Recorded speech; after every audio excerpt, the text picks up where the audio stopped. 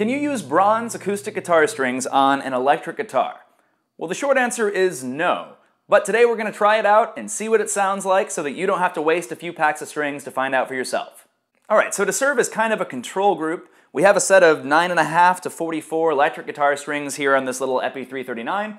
Let's see what this sounds like so that you have something to compare the acoustic guitar strings with.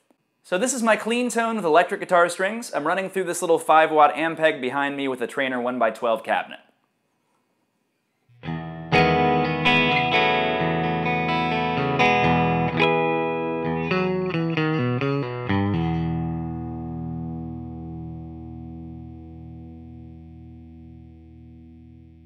As you can hear, that sounds just like electric guitar strings ought to, has a nice mix of warmth and brightness, and a lot of good output out of the amp. Now let's throw some bronze acoustic guitar strings on this puppy and see what happens.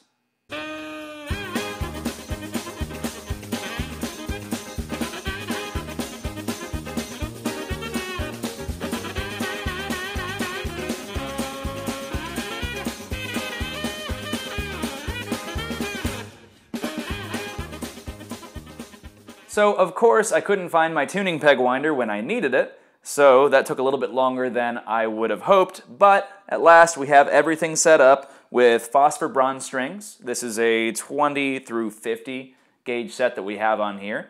Let's see how it sounds. So the first thing I noticed is that when strung up acoustically, if I'm not putting it through an amp, it sounds just fine. It sounds nice and bright like any sort of acoustic guitar would.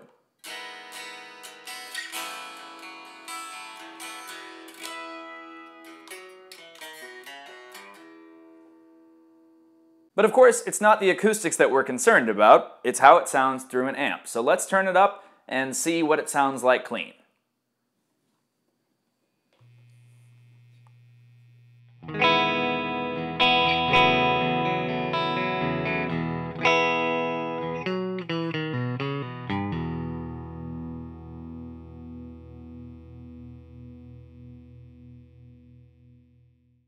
So interestingly, it doesn't sound quite as bad as you might expect. You are getting some signal passing through to the amp.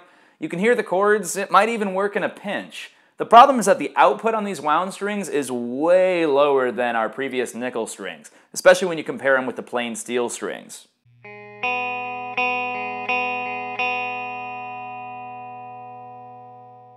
That, for example, I was playing my G and my B, which is actually a G sharp and a B if you're paying attention, and it's way, way different, the volume between those two strings. So it really leads to an overall unbalanced sound. It's not something that I would really recommend for anybody.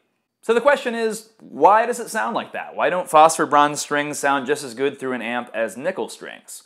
Well, the reason is because pickups work on magnetic output, and phosphor bronze strings just don't have quite as much of it. The reason we are getting some signal through to the amp is because phosphor bronze strings, or 80-20 bronze strings, they still have a steel core. So there's something there in the string that is magnetically active, that's moving across in front of those pickups and giving us some signal. The problem is that the wrap wire, the phosphor bronze in this case, is not very magnetically active at all. So it's not really giving you much signal on that end. It's just acting to kind of mute the magnetic output so that when we get the signal through to the amp, it's pretty low, pretty weak, and doesn't really have that fullness or that brightness that we look for in a typical set of electric guitar strings.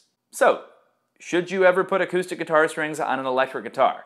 In my opinion, no. I can't really see what good would come from it. It's just not going to sound right. It's not going to give you all that output. If you're playing a hollow body electric mainly as an acoustic instrument at home, maybe, but even then I think you're really just wasting strings versus using the type of strings that are meant for a particular guitar.